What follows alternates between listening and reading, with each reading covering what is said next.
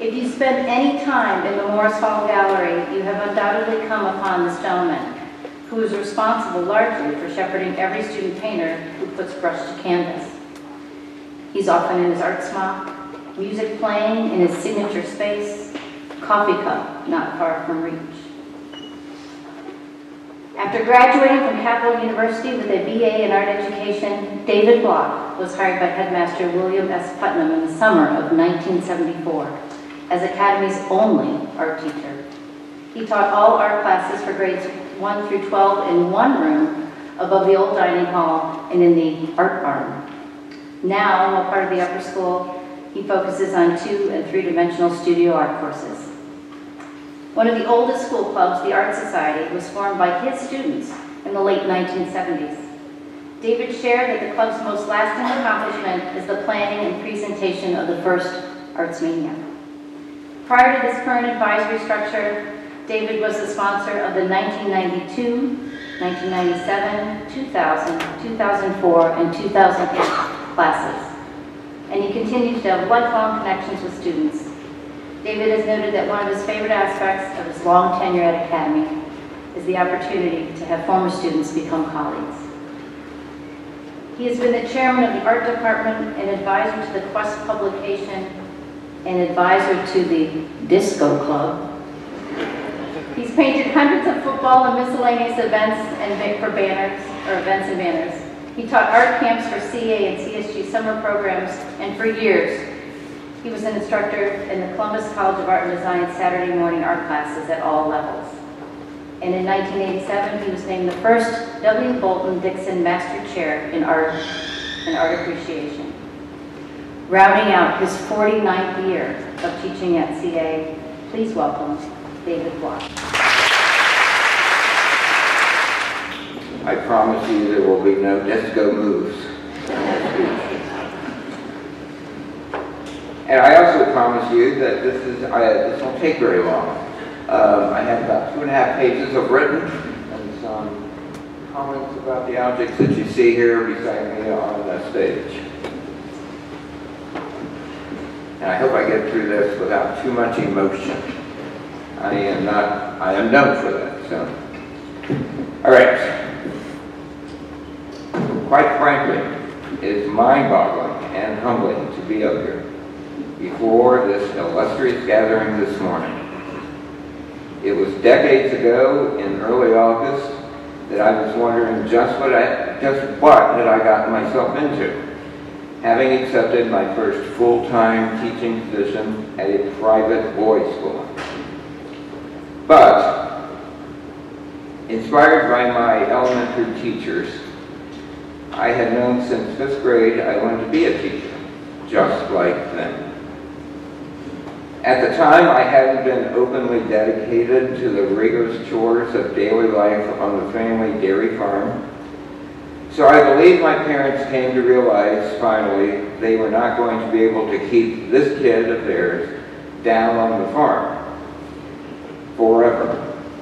And that's a reference to a popular song that had come out near the end of World War I. I don't remember, but wouldn't be surprised if my grandmother had played this tune on the farmhouse upright piano in the living room, because everyone in the family seemed to know the words. Perhaps the most paramount of messages I have for you students today is that whatever drives your spirit and your dream, it's quite possible those future ambitions are achievable. You'll get by with a lot of adult guidance and plenty of their anxiety, and with a little help from your old and new friends. Frequently, I try to catch a still life feature on the last page of the Wall Street Journal magazine.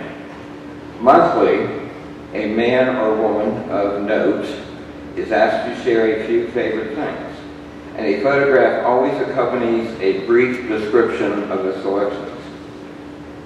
I've always thought this is kind of interesting because I get a glimpse into what shapes their lives and professions. Similarly, one sees much the same thing when walking the halls and stepping into the classrooms at Academy. We teachers tend to gather and display items that have brought joy to us, and figure students should be stimulated by them as well. From among my room clutter, I shall show you a few of mine.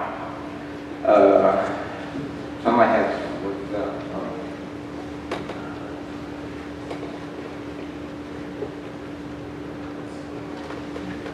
Let's see what. Oh, okay. All right. This represents my German ancestry and the teacher I was going to be before I had switched my major to art education. Ich spreche Deutsch ein bisschen, so here we go for that.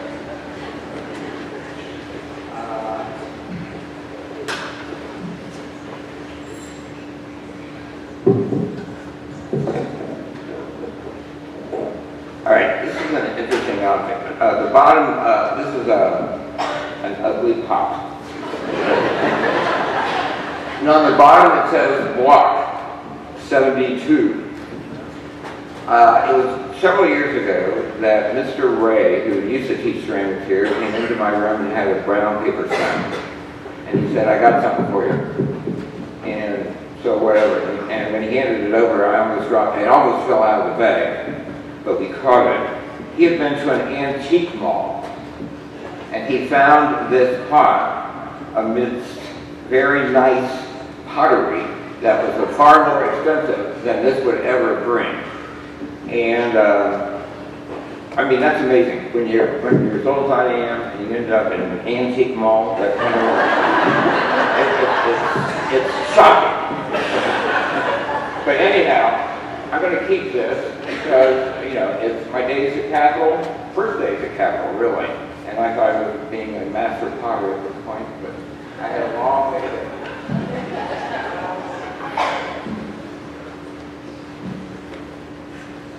The thinker. Okay, this is, no, he won't, you can't see him all the way up. Okay, he's sort of resting and considering something on the stone. You will see, let's see, I wrote a few things, I got a few things about him here. Where is it? Oh. By French sculptor Auguste Rodin. Okay, there are many castings and sizes of this figure throughout the world. There's a lot of art history in this piece, but I will skip over that. I have 4 reproductions of these in my room. I like these. I don't know why exactly, but I think I like the roughness. He was one of the first sculptors to shy away from, or break away from, the idea of having a polished surface. And I like that sort of like, you can see the marks that he made as a sculptor.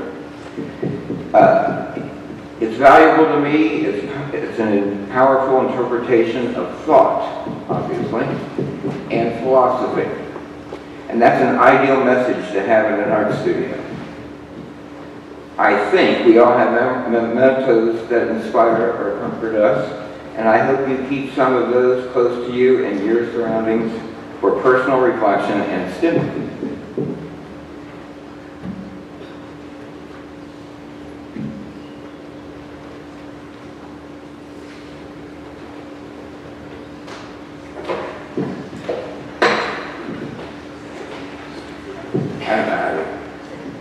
Okay, this is probably the piece that has the most history in the room. And I hesitate to tell you all the background of this, but I think I'll just be honest and go ahead and do it. I found the squirrel. It all started with the squirrel. The squirrel lived on my grandparents' porch, which he didn't actually live there. He was posed there forever, that I can remember. And I saw it all the time. And when my grandparents passed away, and everyone decided to like split up things in the house, somehow I think my mom said, why don't you take that to school and have the kids try it? And I said, well, okay. You know, and so I did, and you know, in the early, or in the mid-70s, he was looking much better than he does now. He wasn't quite as dusty, he had full ears, he had a bushy tail, and he was holding a nut. But he has passed time pretty well. He rests on that nice, really nice bookcase I have in my room. You can put lots of things up there. And I like to look up there, and I like to go over and look at those books, but I see him up in the corner every day, you know. So, I got this idea at some point to create a squirrel award. And this was the base for it. And it used to be a very nice full vase until Mr. Neal knocked it over one day. And said, oh, I'm so sorry, I was curious, you know, but that's the way things go, okay? It is what it is. So I went ahead and tried to like glue it back together, and I kind of like the idea that it'll look bad too, because the squirrel was aging as well. Now, what this award is all about is that I gave this award to freshmen, a special freshman, who would be one of the kindest, hardworking, faithful, genuine kids you could want to teach, but he could not create a lick of art. And so, and they knew that, okay? And it did become sort of like competitive. People wanted to win this. I said, you can't win this. Okay, you have to, you know, you have to be special to be selected. And you have to be so special that they used to have these little punch plastic things that you would punch names. I think they were called dino markers or whatever. And that's how I inscribed each year. The first one on here is Dean Backwoods from 1977. So this dates pretty far back. We got more that have fallen off inside the cup here from the 80s. But I do have a special one on here. Where is it? I have it. Well, someplace, maybe it says it on it. Anyhow, if you want the cup, you got a plaque, okay, that I made out of clay. And this particular one was brought to me about a month ago. And it says the Golden Squirrel awarded to Scott D. Gerwin, 1979. And I'm so glad that Joey brought this in, because I hadn't seen these for a long time, and I wanted to kind of start the tradition again, but I wasn't sure. But I haven't decided how to go about doing this, but perhaps we'll see a revival of this award down the line.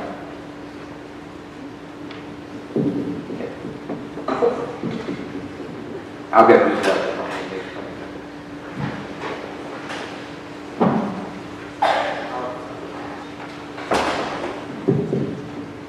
I'll bring Bob our stuff here.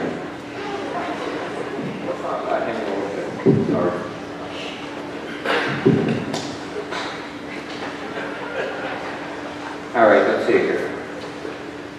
I got my papers all disordered.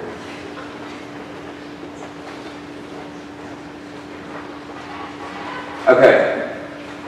Just briefly, one other topic that I kind of like to address is the art of making things, something called make-do. I don't know if you've ever heard of that, but one of the more well-known and prized possessions of collectors is china that has had staple repairs. Kind of interesting. It could be cracked in half, it could be cracked in 4 or 5 places, but there's actually metal staples that people use, craftsmen use, to put the things back together. I love this stuff. And I think the concept of making do is something that we've been living in an era of reusing and renewing for many years. the era of the Great Depression and the hippie culture. I got my hippie tie on here today, which is actually made of denim. The zipper does work back to that forward. Okay. Got a belt loop if I want to put a pen in there or something, that works very well too. The two eras are very different, but they're very similar in that people needed necessities and lifestyles in which they had to survive and live simply. So taping, stapling, darning, gluing, mismatched stuff together. Make things usable once again. And so they last a bit longer. When painting, Pablo Picasso once said that if he ran out of red paint, he would use blue. So be resourceful and inventive. Be avant-garde. Make your efforts groundbreaking. All right. Just a few words to the class of 2023. On behalf of your faculty, coaches, and staff throughout your formative years, our devotion to your development as a student and individual will never end. Needless to say, there have been periods of challenging times and stress during your upper school years. But you have answered them with numerous displays of strengths, stamina, and successes. You have performed with determination and brilliance. We have noticed you are prepared and anxious to hit the road. So, in all of your future endeavors, try to keep your ducks in a row and make hay while the sun shines. Okay, one more item. Well, actually two. I got my Bob Ross Chia pen, because somebody cleaned up for me very well. I also hang a Bob Ross calendar in my room. I search every year for this. Okay, for some reason I got to have one. Even though I don't think Bob and I would get along very well.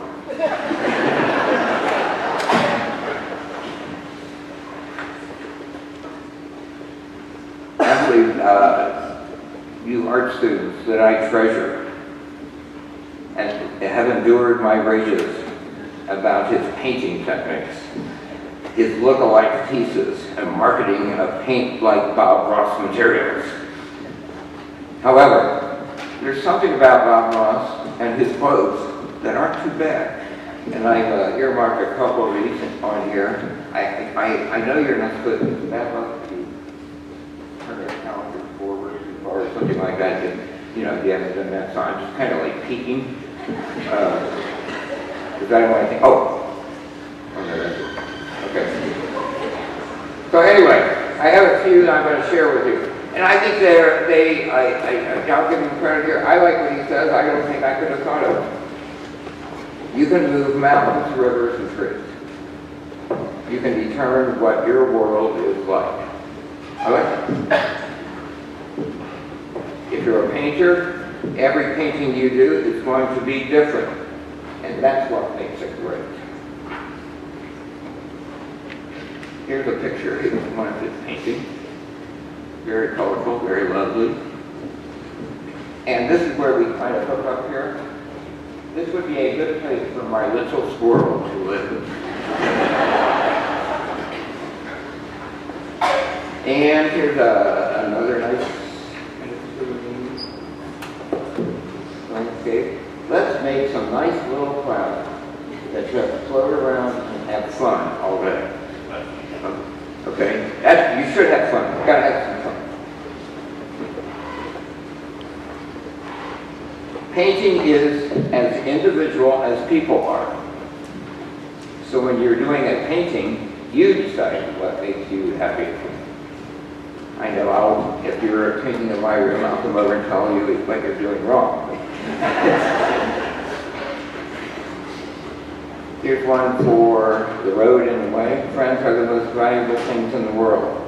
And even a little tree needs a friend. And the last one on here I like the best because I think, he might have said this at the end of his shows. I think Many of you out there are greater fans than I am. But I look forward to seeing you again. Happy painting.